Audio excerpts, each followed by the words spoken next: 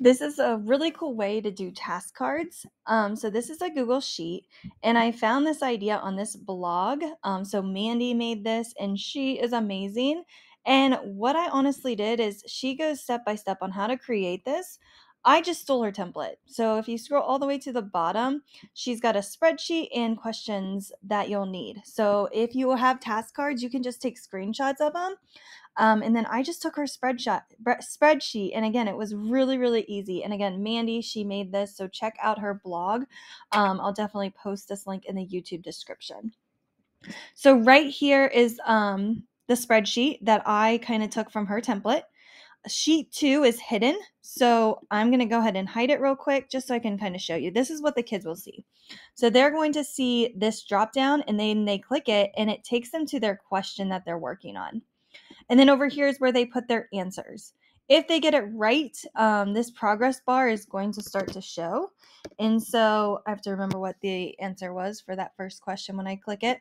But to get all this kind of set up is, if I go over here, let me try to get rid of this screencastify thing. There we go.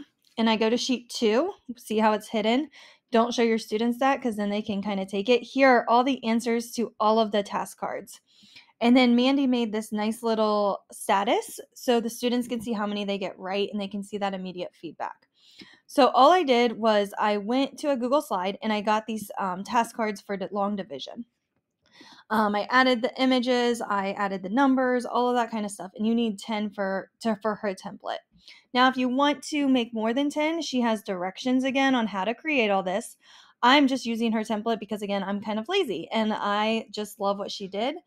And so then on the spreadsheet, I went in and I saved all of these as a PNG. So file, go to download. And then once you're at download, you're going to download it as a PNG file. Once you have that file downloaded, you're going to go over to the spreadsheet, click the box for each of the different questions.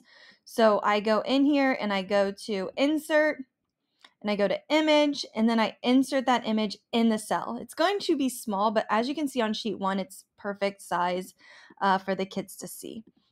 So again, insert image, add it. She even on here at the bottom has a template for the task cards because she does use a certain size.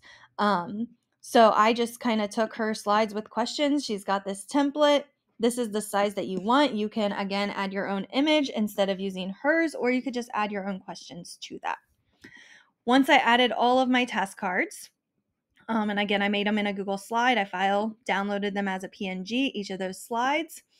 Then in here, I added all of those images in those cells. Then I added the answers over here. Okay, so right here, we've got this first answer, 84 remainder 5. So students are going to go down. They're going to choose question 1. There's the question. They're going to work out the answer. There's my answer. There's my status bar. I am good to go. Now here, if I do 84 remainder 5, I got it wrong. The students don't get another status. They have to type exactly what is in this box. And so now there's my status. Okay, so as they get working, so as they solve all of these 10 problems, their status bar gets to that very end.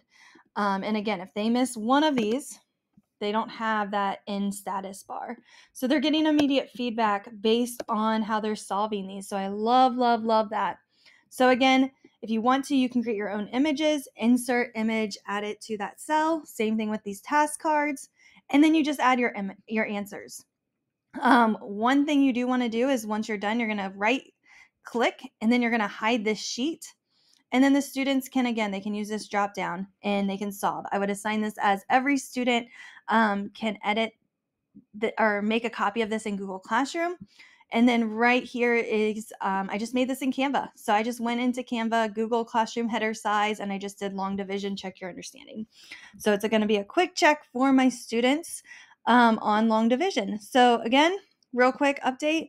Right here, all sheets, I can go to sheet 2.